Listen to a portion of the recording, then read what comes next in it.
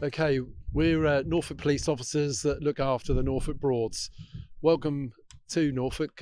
Thank you for choosing Broom Marine for your boating holidays.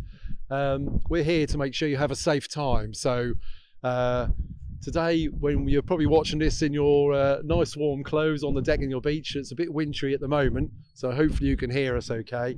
But we just want to talk to you about one of the most safest things that we want you to wear is your life jackets. They're not compulsory, but if you're going to fall in or have an accident on board a boat, this is what is going to potentially save your life or serious injury.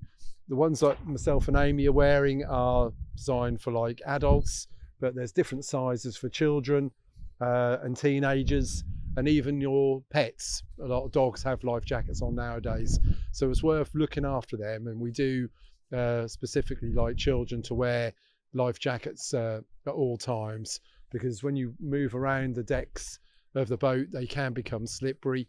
There's plenty of trip hazards, and the last thing we want is your family member in the water and going underwater when a life jacket is such a simple thing to use to keep you afloat. Okay, so when you come to put your life jacket on, you want to make sure it's comfortable and it fits. Everyone's a different shape and size, but we want to make sure they're very simple to clip together. If they've got crotch straps fitted, make sure they're going between the legs.